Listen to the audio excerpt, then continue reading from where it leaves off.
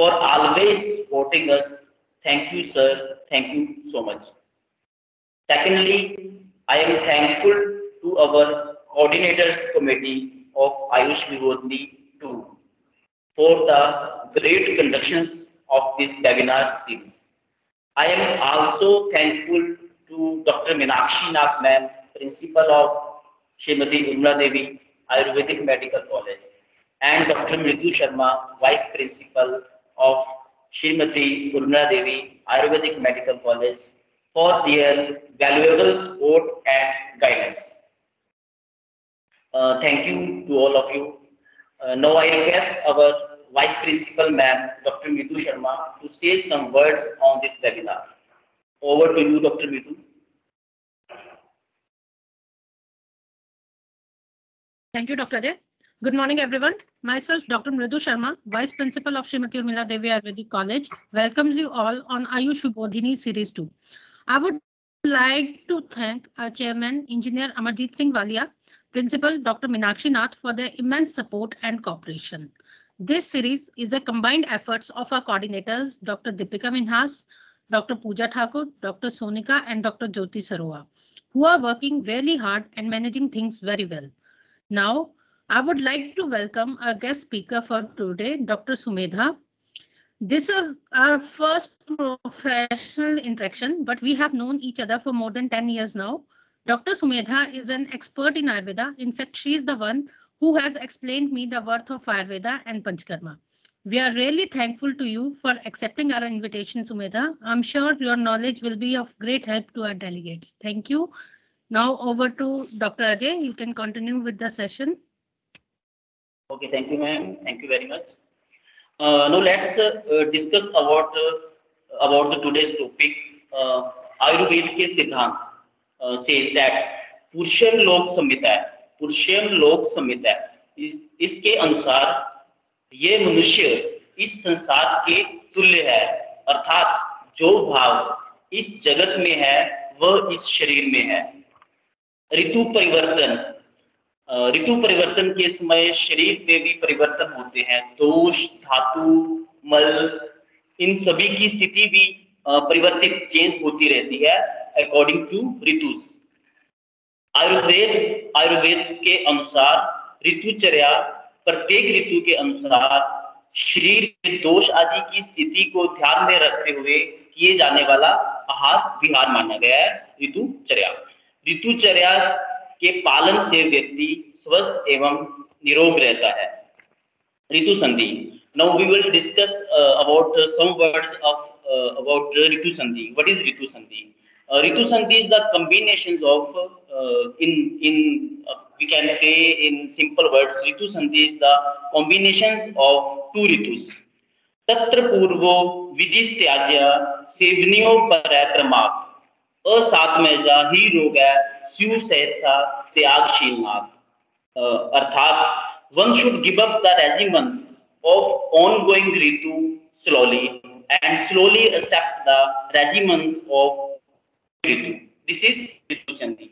Because if we are not doing this, मतलब कि इनके सहसा त्याग एवं सेवन से असाध्य जन्य रोग होने की असाध्य जन्य रोग हो सकते हैं. That's why we should follow the regimens of Ritu Sandhi. So in view of this, to maintain our health as per Ritu Sandhi, we have decided today's topic, clinical aspects of Ritu Sandhi, which will be elaborated by our keynote speakers. So I am going to introduce our keynote speakers, Dr. Sumedha Karambelkar, MD, Swasthvritta. Dr. Sumedha has done her UG in 2010 from Goa University. She has done her post-graduate from Maharashtra University of Health Sciences. Now she is currently working as assistant professor in the Department of Swasthvritta in Bharatiya Sanskriti Darshan Trust Ayurveda Mahavidyalaya, Bhagoli, Pune since 2019. She is also an Ayurveda consultant at Atharv Ayurveda and Panchkarma Center, Pune since 2014. She has also delivered lectures on lifestyle management at multinational corporations like Value and Hiva. She has also conducted lectures and workshops on topics like biomedical waste management, India's current health status on global map, etc. at transitional curriculums. Dr. Sumedha, I am quite thankful to you for giving your precious time for the sake of our college students, besides your busy schedules, and for accepting my invitations. Thank you so much, ma'am. Let's start today's session. Hope it will be a very knowledgeable. Over to Dr. Sumedha. Thank you. Thank you, sir. First of all, I'm very much thankful to your college and your management committee, Engineer Vadia, sir, and your principal, Madam Dr. Meenakshi Nath, and vice principal, and my very dear friend, Dr. Mrudu, and your Swasthvritta department. Ritu Sandhi is very much of importance in current situation. We can see if we, the one who follows Ritu Sandhi or Ritu Charya properly is able to sail through very safely through all this pandemic epidemic situation. So without wasting time, I will start my session or lecture.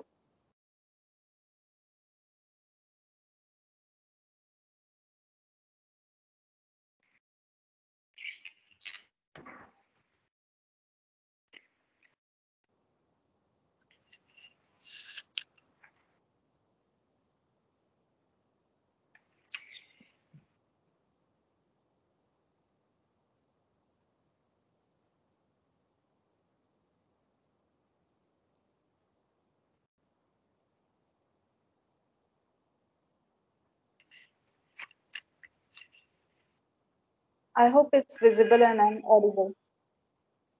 Yeah, ma'am. Okay.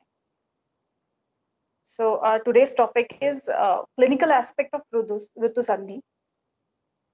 So first of all, we'll have a quick look over what is Ritu Charya, and what is Ritu Sandhi. So we all must have seen this definition in Charak, or this reference in Charak Sutrasthan.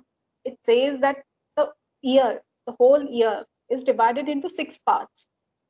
That is, Iha Khalu Samvatsaram Sharangam Ati Vibhagena Vidyat. All these 6 parts are, this division is based on difference of the weather, climate.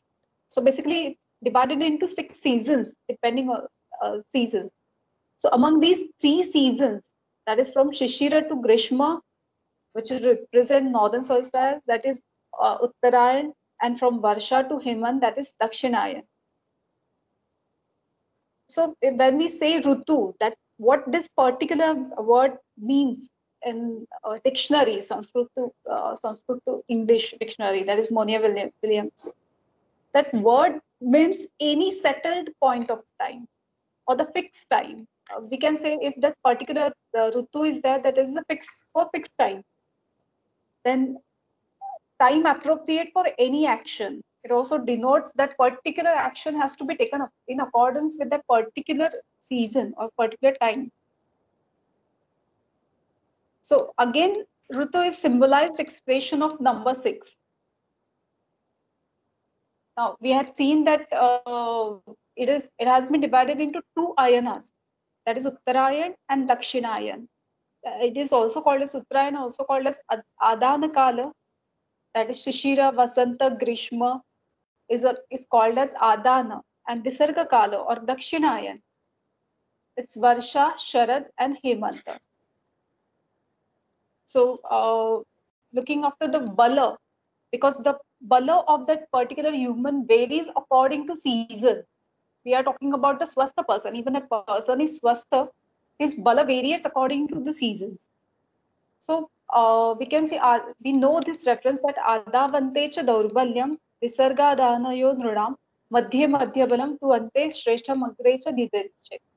That means in the beginning, that is in Shishira, and in Hemanta, the Bala is at maximum level. We are very much healthy. The Bala is very good.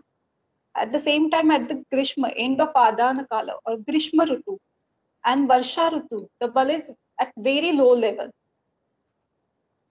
and the mid of Adana Kala and Dakshina Visarga Kala, that is Vasanta and Sharada Bala is Madhyam. So keeping this in mind, one should always perform all his activities, like was said in Rutucharya also. We had seen Rutucharya.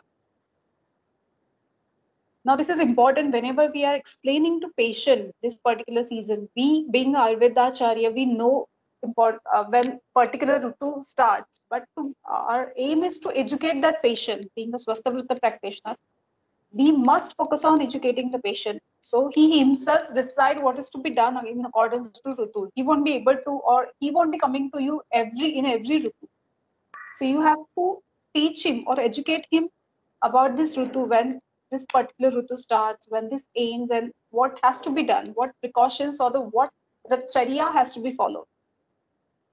So to make him understand this particular, we must keep in mind this particular table. So Shishira, we can roughly say that it is for the month of January, February, March, and Vasanta, that is March, April, May. So we are in Rutu Sandhi already. And Grishma Rutu, that is in May, June, July. Here in Maharashtra or the western side, June, July is not that much supposedly Grishma Rutu, because in June or in July there is a heavy rainfall. But in northern, in your part, June and July will be summer season will be still there. In Varsha Rutu, for Varsha Rutu, July, August, September is there. And for Sharad Rutu, September, October, November, and Hemanta or the winter is November, December, January.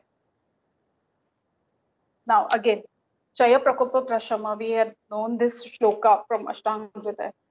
So Chaya, Vata Chaya takes place in Grishma Rutu, Pitta Chaya takes place in Varsha Rutu, and Kapha Chaya takes place in Hemanta Rutu. And aggravation, that is Prakop, which is natural, which is not pathological, we can say.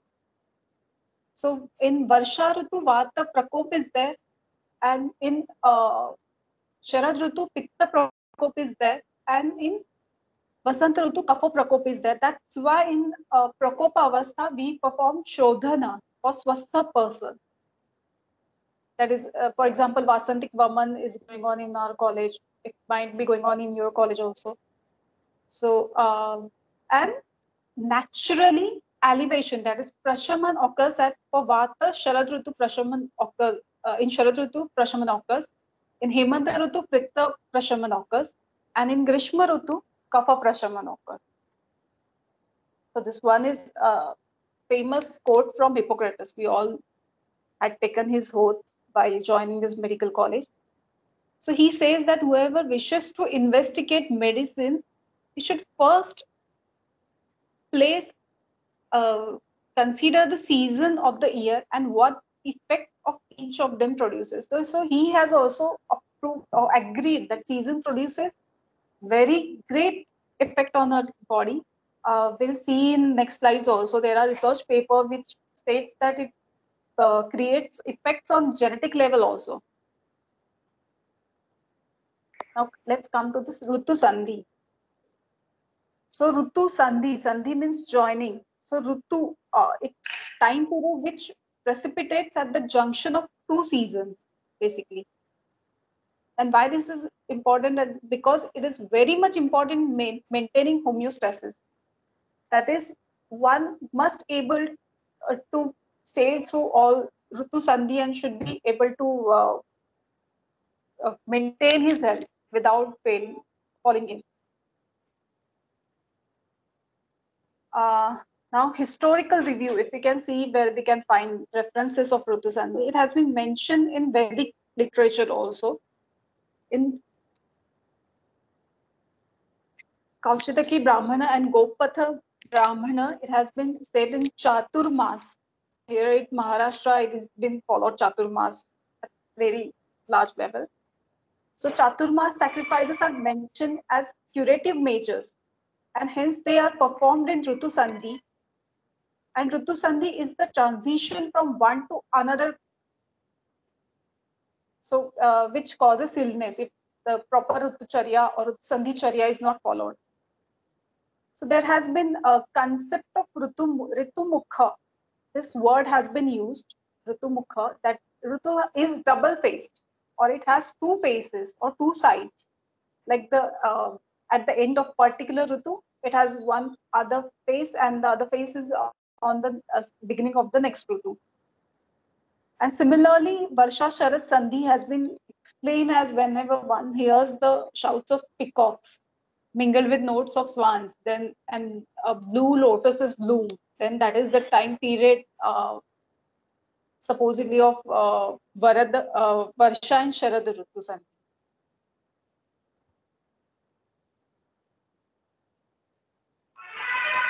Now, Ritu has its influence from the time of conception until death. So right from birth, it affects the human being, Ritus, different Ritus. So to maintain the proper health and to tolerate Kalaja disorders or the Vyadhi, it is essential to follow Ritu Satmya or the Ritu Charya. Ritu Satmya is the regime told for the specific Ritu for the specific duration. And the Ritu Sandhi is not exception for this purpose also. Now, Tasya Shitiya Adhyaya in Charak Sutrasthan, it has been, Swasthya Chatushka has been explained. That is the main topic for Swasthvritta. So the strength and the luster of human being who knows the suitable diet and regime for every season and practices accordingly are enhanced regime and diets having opposite qualities of the habitat of the individuals and the disease they are suffering from, but habituated things it to be given up, then it is to be done slowly and gradually, otherwise it may lead to asatmajat roga. One who doesn't follows Rutucharya or Rutusandhicharya, he falls for the asatmyaja roga or kalaja roga. Therefore, Rutusandhi, the regimen of the preceding season should be discontinued gradually, and that of the succeeding season should be adopted gradually. That particular krama has been explained, especially in Hindu Tika on Ashtang Hruday. That is so to avoid disease during Rutu, it is advised to follow Rutu Sandhi strictly by following method of homologation with due regard to concerned Ritu, Desha, and Abhyas Satmya. Now, if we have to look, just to have a quick glance over what Ritu specific diseases we can see. So in Pravrut, we can see Vata Sambandhita Vyadhi. In Sharad Rutu, Pitta Sambandhita Vyadhi. In Vasanta Rutu, Shleshma Sambandhita Vyadhi. Whereas in Hemanta, it has been explained that Vatika Arshas can be seen. In Sharada, Paitika Arshas can be seen.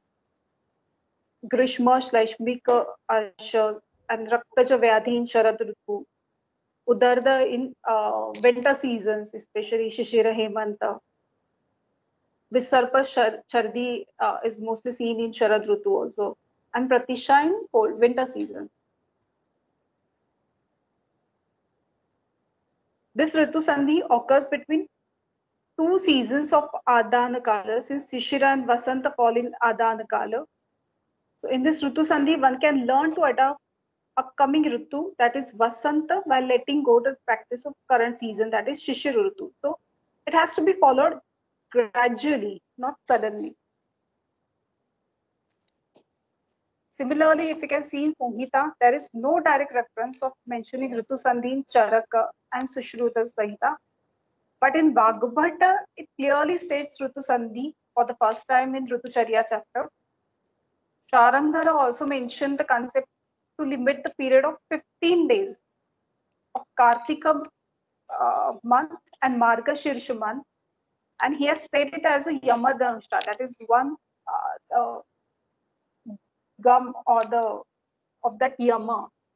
So one gets stuck in that. So if he falls, if one person falls ill in during this season, this particular time period, Kartika and Margashirsha month, so it is very difficult for him to get rid of that particular disease.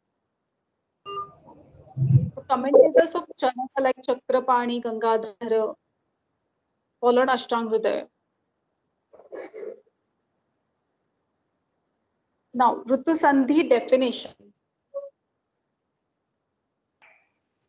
That is Rutvor Antyadi Saptaha Rut Sandhi Smritaha. That means Rutu Antya Adi Saptaha. That means last 7 days of previous Rutu and next first 7 days of preceding Rutu is supposedly called as Rutu Sandhi. And in Ashtanga Hruday, Tatra Purvo Vidhi Tyajaha Sevaniyo Aparaha Kramat. Kramat Padena Abhyasat. That means one must we can divide that Rutu particular Rutu Charya in 4 parts. Then for in the beginning, one part should be Tyaja, it should be left out, and one part of the next Rutu should be adopted. On the next day, 2 parts of the previous Rutucharya should be left out, and the 2 parts of the next Rutu should be adopted. Similarly, Kramena, Kramat Padena Abhyaset, that means similarly, Rutu Sandhicharya should be followed. Rutu Sandhi is a time period of 14 days, which connects the end of 2 different seasons. In Rutu Sandhi, one should gradually start rejecting the practices of previous Rutu, including the practices related to dietetic practices, also lifestyle also, and behavior also. At the same time, he or she should gradually start practices of the upcoming season, again including lifestyle, diet, and behavioral practices as per that particular season. So this practice should be adopted in a step ladder pattern. So this is very much important. It has to be followed gradually. This is again reference from Charak Sutrastha. Now, benefits of it. Knowledge of Ritu Sandhi helps us in adapting to different Ritus. It teaches us the ways of letting go habits of the previous season, because it is very much difficult. We cannot just suddenly leave the habits of previous Ritu for which we have been accustomed for last 3 months, and again suddenly adopting the habits of next 3 months. So it has to be done in a gradual manner. We have to teach or educate the patient that it has to be done in gradual manner. Now, this knowledge helps to quickly accommodate and adjust to the upcoming season, helps to prevent and treat many seasonal disorders, helps to adopt preventive measures towards taking precautions with respect to impending disease which might occur in the next season. So why this has to be done? Because totally season changes. So to avoid that Rutu specific diseases, one must adapt gradually. So it has to be performed in gradual way, because letting go anything suddenly is not easy. Because if we do it something, let go that particular thing suddenly, then body doesn't tolerate when a regular practice, when we are in that practice, and all of a sudden this change happens. So again, this is of clinical importance. Shodhana in Rutu Sandhi, because we know in Vasanta Rutu Vaman we advise. In Sharad Rutu Virechan we advise, or Rakta Mokshana we advise. In Varsha Rutu Niruha we advise. But the question arises, it is good if we can give, it is advisable to give Shodhan in Rutu Sandhis.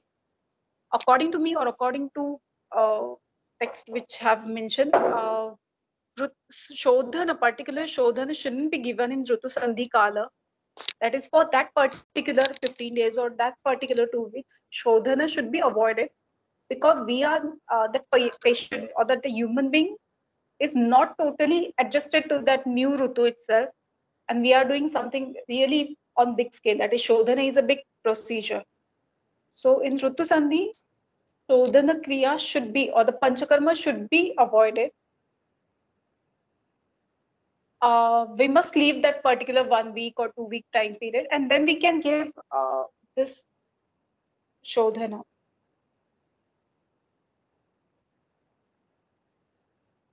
Now, when we make aware our patients regarding when Ritu and its time period, we must also make patients aware regarding Ritu Sandhi Kala. Also, roughly it has been mentioned. So we can see total 6 Ritu Sandhis in a year, since we are facing 6 seasons. So there will be 6 Ritu Sandhis. So Shishira Vasanta Ritu Sandhi one can experience in March, month of March. So we can say the end of the first week of March, around about March 8 or March 9, to the beginning of the last week of March, so 22nd or 23rd of March. So this particular time period we can say Shishira Vasanta Ritu Sandhi.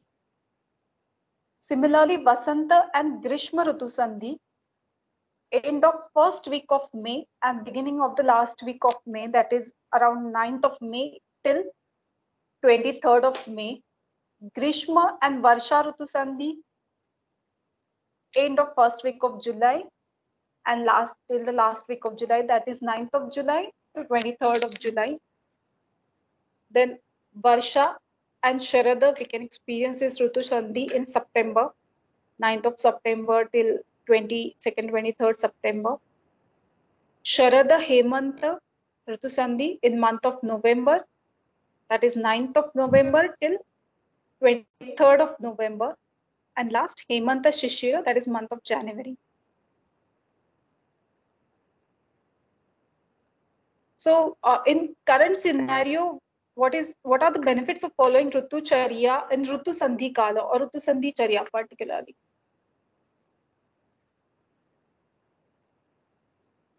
So we can see it's a cycle. Because of following this Ritu Charya, that is we do gain good control on lifestyle. Then which leads to improved immunity also, and basically it is least costly. So we don't have to buy and purchase any particular medicines or multivitamins or anything. Just we have to make certain changes in our lifestyle, in our daily routine.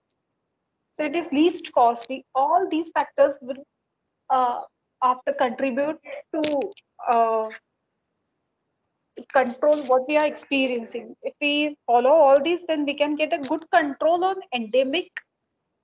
Automatically, if we can get control on endemic, this won't lead to epidemic, and this will, again, it won't lead to pandemic. So overall, it is very much useful, and at the same time, it is least costly.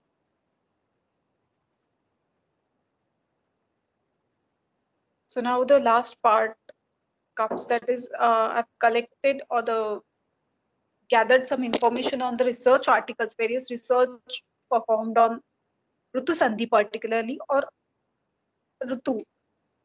We can see here one review article has been mentioned, that is critical review on Ritu with special reference to current research.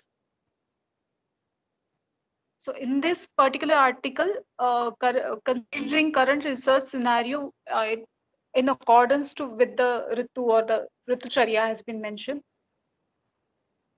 Next research was done by, you can see the author's name written in red color.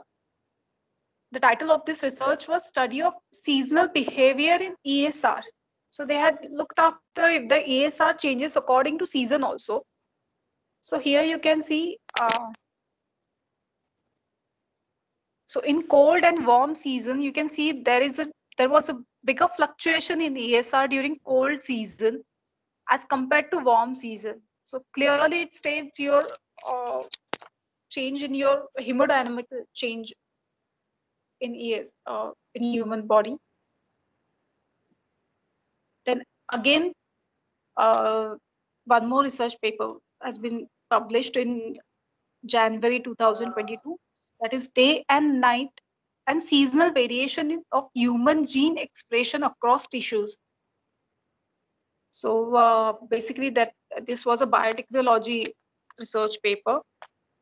So they had found out that there are various changes in genetic expression across the tissues.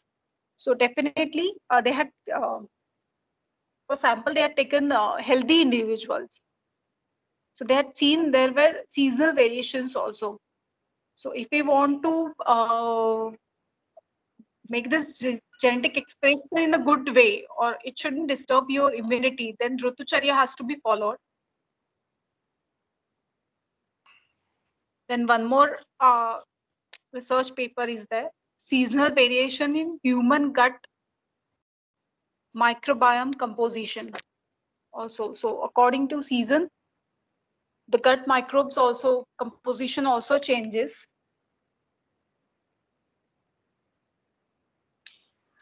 Now, seasonal variation in metabolism, evidence for the role of circadian rhythms in metabolism also. So metabolism also changes according to the season. When we say this, we already know that Agni Mandya is there in whenever the bala is less. So this also we had seen in Sanhita. So thank you.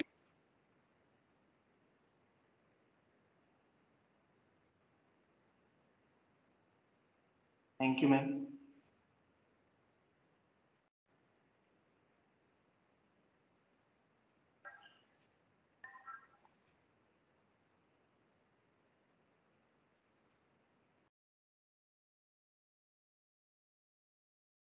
Thank you, Dr. Sumedha.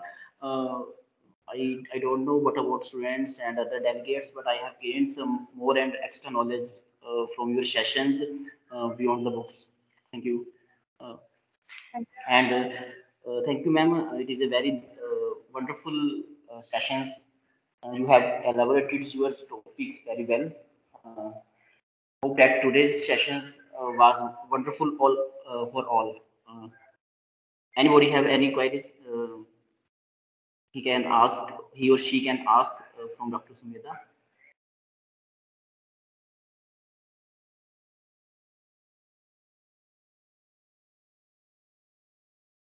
Thank you, Dr. Sumedha. No, I am going to shut down the today's sessions. Thank you. Thank you. Thank you very much for giving me this call.